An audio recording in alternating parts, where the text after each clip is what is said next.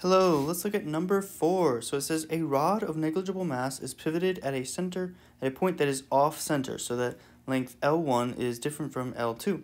The figures above show two cases in which the masses are suspended from ends of the rod. In each case, the unknown mass M is balanced by a known mass M1 or M2, so that the rod remains horizontal. What is the value of M in terms of the known masses?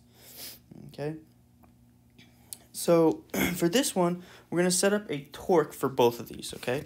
And we know that in both cases, the torque net is just equal to 0 because it's not rotating, right? Okay, which means the torque exerted by this will be equal to the torque exerted by this, okay? So you can write out torque 1 is equal to torque 2, something like this, right? And then we'll just say ML1, so that would be that first side, that left side, is equal to M1. Sorry, I made a mistake that I don't want to make, okay? I want to do mg, right? Now, this g is just going to cancel out in a second, but I do want to write it down to remind us, right, that we have an RF, right, equals RF. All right, so this first R is L1, then we have mg, sorry, L1, and then this would be L2, M1g, okay? And the g's just cancel out. Okay, and then the same thing over here, so we have torque 1 equals torque 2, so I have RF equals RF, right, and so then I'll have left side will be L1 M2G equals L2 MG, okay, G's cancel out.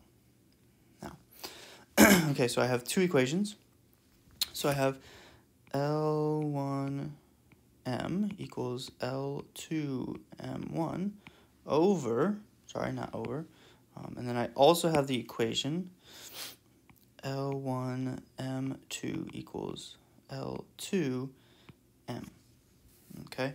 And what I'm actually going to do is I'm going to rewrite this second equation and put my M, my just unknown mass, on the left side. So I have L2M equals L1 M2, and then what I'm going to do is I'm going to multiply these two, okay, multiply these two equations, and so I'll have M squared equals L, or times L1 times L2 equals L1 L2 M1 M2, okay, you notice the L1 L2's cancel, so I'm left with M equals root M1 M2, and so that would just be E.